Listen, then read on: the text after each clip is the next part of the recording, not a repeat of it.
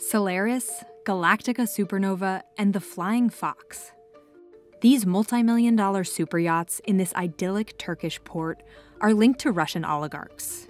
While several vessels have been seized by the US and the EU, tracking experts say these yachts are in Turkey because the country isn't imposing sanctions on them.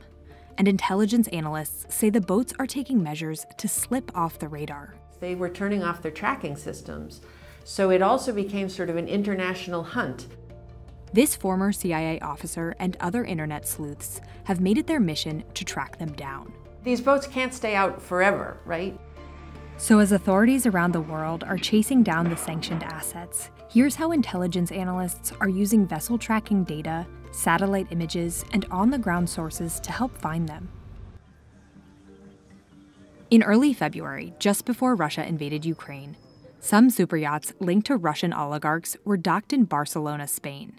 Although definitions vary, marine experts say superyachts are usually over 80 feet long, while megayachts can span over 200 feet.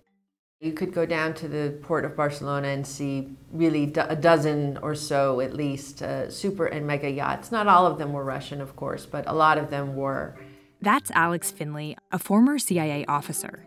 She began monitoring oligarchs' yachts while researching for a novel, even before Russia launched its invasion of Ukraine. I would go down to sort of check the status of everything, and then very quickly, as the invasion started, we started seeing all of these yachts take off very quickly from here. That includes Solaris, a 460-foot mega yacht owned by Russian billionaire Roman Abramovich.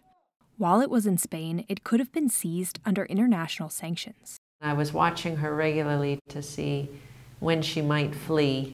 Just before sanctions came down on Roman Abramovich, about 36 hours before those sanctions were announced, Solaris did in fact leave Barcelona. To try to find out where the yacht went, Finley and other open-source analysts use a tool called Marine Traffic. It collects tracking information from ships and boats from all over the globe using a system called AIS. That works by collecting a transponder signal that's represented by this yellow line here. Data show on March 8th, Solaris set off from Barcelona, traveled over 1,000 nautical miles, and 4 days later arrived off the coast of Montenegro. Tracking information later pinged its location in Turkey. Other vessels owned by sanctioned oligarchs made similar journeys, but were harder to track. That's because their AIS signals stopped reporting a live location. One of them is Galactica Supernova. The vessel is owned by Vajit Alekperov. That's according to the website Super Yacht Fan and a former crew member who spoke to the Wall Street Journal. The Galactica Supernova also ended up in Montenegro after leaving from Barcelona, but then its tracking signal disappeared from the site. So analysts had to look elsewhere for information on its whereabouts. In these cases, they turned to a low-tech tool, eyewitness accounts. Boat captains like Emrah Akoyan in Göcek, Turkey, can notice new arrivals. Ruslar geliyor, Amerikalılar geliyor. Çoğunluk Rus geliyor.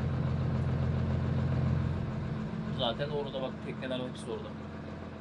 Intelligence analysts that track open-source data say that first-hand sources, including local fishermen and Turkish boat operators, can also help them monitor the yachts. Somebody in Turkey can say, hey, we just spotted this particular yacht, and they can send you a photo and you have verification that those things are there. Locals in Göcek have been sharing pictures on social media and have proactively sent information to internet sleuths.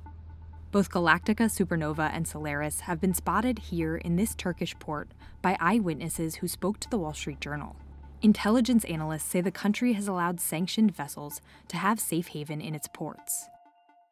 Turkey is the only NATO member to have not imposed financial sanctions on Russian oligarchs, signaling instead that it wanted to increase cooperation with Russia. On the ground, residents say there has been a noticeable surge of Russian-linked superyachts in the area since the conflict began.